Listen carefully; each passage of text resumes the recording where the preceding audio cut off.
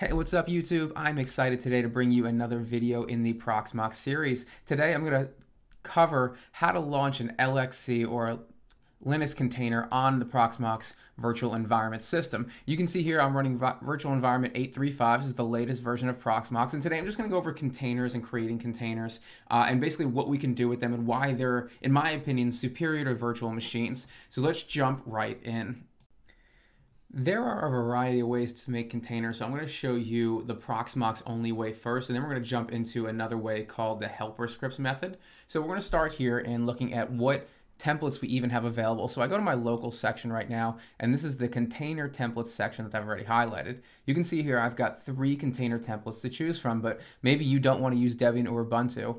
We want to have the option to do either upload container templates or download from URL, but the most straightforward way is just use this templates button here. So when I click templates here, these are the built-in ones that I can use. So for example, this listing is mainly a lot of turnkey. So when I scroll down here, you'll see a lot of turnkey Linux. And in case you don't know what that is, turnkey is basically a group of people that make these really cool pre-configured things. And they have all these options. They have Nextcloud here, Postgres, all these things, OwnCloud. So if you wanted to, for example, install OwnCloud, you wouldn't have to install a container first and then use all the OwnCloud instructions to download that. You can just download this container and it's already built in. OwnCloud is already built in. So you look at all of the true turnkey stuff here. I would search here for something you're looking for. For example, OpenVPN is in here. Let's just search here, for example, WireGuard. I bet you I'll find one. There it is, turnkey WireGuards. If I wanted to run a WireGuard container, this is already loaded. But let's say I want to do something a little bit more generic. I just want to launch a basic Ubuntu container. I had the option of searching all of these. And you can see before I had Ubuntu 2204 and 2404, but I didn't have 2410. So let's go ahead and download that. And this is going to now pull this template so I can see it on my template list. And you'll see here it's downloaded, it's doing the checksum, and it's task OK. So we are done. So that's how to add a template really fast. And if you're really interested in the turnkey things, I recommend you take a look at those. And I X that on here. We'll see our new template is added. So let's go ahead and create a container from this template. I'm going to go ahead and click Create Container up here in this blue button in the top right. When I do that, the first thing it's going to do is ask me for my password, but really I'm going to choose a host name first. So I'm just going to call this Ubuntu-Noble. Again, all lowercase, no spaces. Keep your special characters to a minimum. I'm going to choose a password. Mine's going to be insecure, but you guys can choose a secure one, and they're going to make you pick one. And now my next option here is to choose whether this is going to be a privileged or an unprivileged container. Now, no matter what I say, I'm about to ignite a firestorm, because if you're not familiar with the Proxmox world, there's a large fight over when containers should be privileged versus unprivileged. And I'm going to give you the very simple way that I go about it. I used unprivileged containers when I just want to do very simple things that don't involve mapping a user, mapping drives, or using USB pass-through. So that's a great, those are 3 things: running as root on the host, mapping drives in with permissions, and USB pass-through. Those work really well when it comes to privileged containers. But there's a warning with that. Again, because the container is privileged, it has the ability to run as root on the host. So if your container were to be compromised, somebody could technically go through there, and because it has the ability to run as root, be able to go into your greater network. With an unprivileged container, that's not possible because that container cannot run as root on the host. So no one will ever be able to get root access to your Proxmox or really anything on your network in the event that a unprivileged container was compromised. But the problem with unprivileged containers is, again, if I want to use things like USB pass-through, it's very complicated with an unprivileged container. Anything when it comes to mapping drives with permissions, like for example, if I want to map a drive from my TrueNAS scale instance into an unprivileged container and then have it run as a certain user, that's a huge pain because an unprivileged container will change the way that the users are run by mapping them differently outside the container versus inside the container. And that's complicated and hard. And of course, if I need to run as root for any reason for any container, that's not going to be possible in an unprivileged container because it doesn't want to let you run as root. That's the idea. So I'm going to leave this as unprivileged for now, but if you want to do any one of those 3 things, I recommend you uncheck this box. And if you uncheck this box, in fact, I'm actually going to run this as privileged just to show you, because there's something special you have to do to get this running as a privileged container. So I'm going to uncheck that, and I'm going to go ahead and click Next. Now it's going to ask me for the template, and again, this is where I just added my new Ubuntu template. Here it is, 24.10. But if you want to see more here, go back to your local Proxmox and then download or add more templates. So I'm going to do 24.10. I'm going to click Next. In this case, it's going to ask me how big of a disk I want, whether I want to add more disks. I'm just going to leave this as 8 gigs, but you can change what size you want it here. And then, of course, you can change where that disk lives. In my case, I only have one place for it to live, but this is where you would change that if you have many drives mapped in here. So I'm going to come over here to next. How many cores I want. I want just one. And again, you're seeing the advanced. I'm going to uncheck this right here. This is the simpler view. I only want to run on 1 core, but I can give it up to 4 cores because that's what I have. How much memory I want. Again, I can give it more if I want to. No big deal. Click next. I want to make a change here. I want to make this, and I want to give it a DHCP IPv4, mainly because I don't know what I have open right now in my ranges, and I don't necessarily need to give this a static. But in the event, you know, hey, I know I have a internal naming scheme and set naming scheme that I do for all of my containers and all my virtual machines, so I know everything's on a certain network. You can go ahead and set that here and set your gateway if you want. I'm just going to let it go DHCP because this is just a test. I'm going to click next, and DNS, I'm going to let it use host settings, and then confirm. It's going to create it with these settings right here. I'm just going to click finish. So here we go. So it's now creating my container. You can see what it's doing. It's creating the SSH key. And now it says task OK, which means we are good. Okay, so now we need to make one change to this. So now our container was Ubuntu Noble, it was 110. Okay, and we're gonna have to go down here to options. And here's why we have to do this. You'll see here it says features none. Now, if you noticed before when I unchecked unprivileged container, it said the nesting feature was checked. When I come in here, you'll see nesting is not checked. I have to check this, otherwise this container won't start. I'll show you what it's gonna look like in the event I try to start this. So now I'm going to start this container, and you're going to see it says connected, but the screen is just black. I can't type or do anything. This container just looks dead. It looks broken, but it says here it's running. You can see a little green arrow. It looks like it's doing its thing. You can see here we have some CPU, some memory usage, some boot to size. So, I mean, we have what looks like usage, but you go into the console and nothing happens. So let's shut this down because this is clearly not working. The problem is the nesting feature. So let's go back to options, and let's come over here, and let's turn on nesting. And you're going to see now this container is going to start up correctly this time. So I'm going to click start.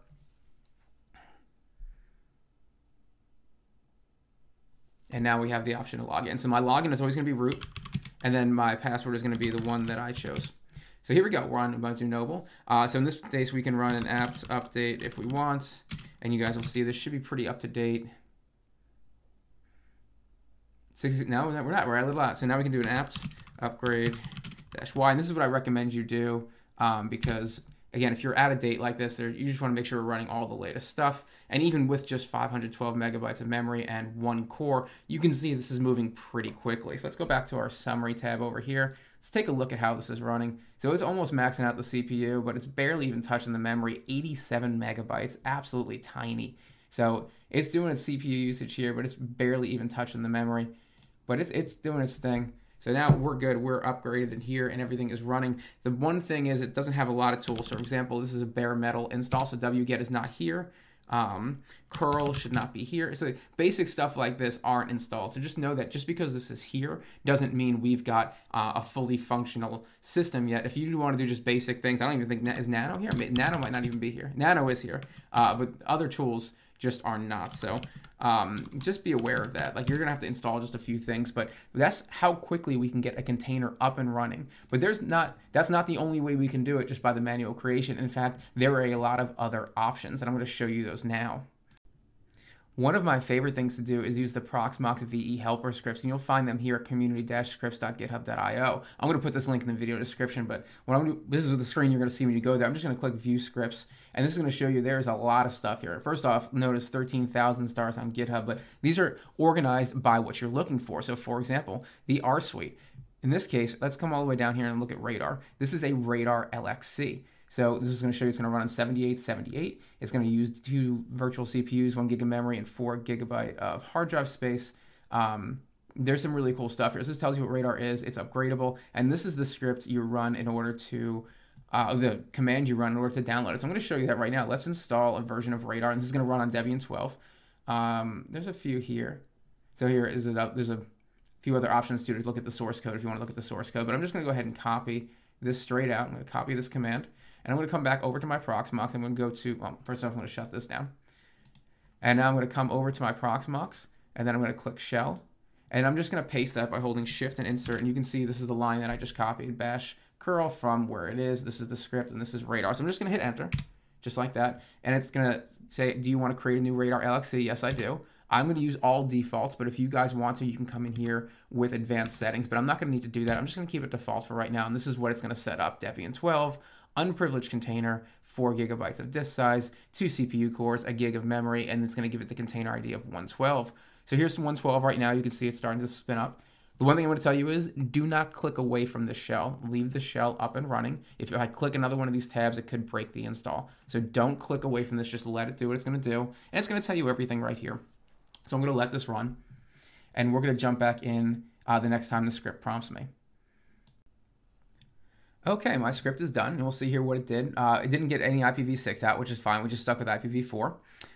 This is going to be the network it's connected to. So it's on my 1099 network, like usual, but it gave it the address of 180. It did all these things, and it says Radarr has successfully been set up. Access it using the following URL, and it gives me the URL. So I'm going to go ahead and highlight this URL right here. I'm going to right-click that. I'm going to open this link in a new tab. And here's Radarr, just like that. Notice I didn't do any Docker Compose, anything like that. This is basically running on bare metal, as far as I know. So I can have a username here and a password.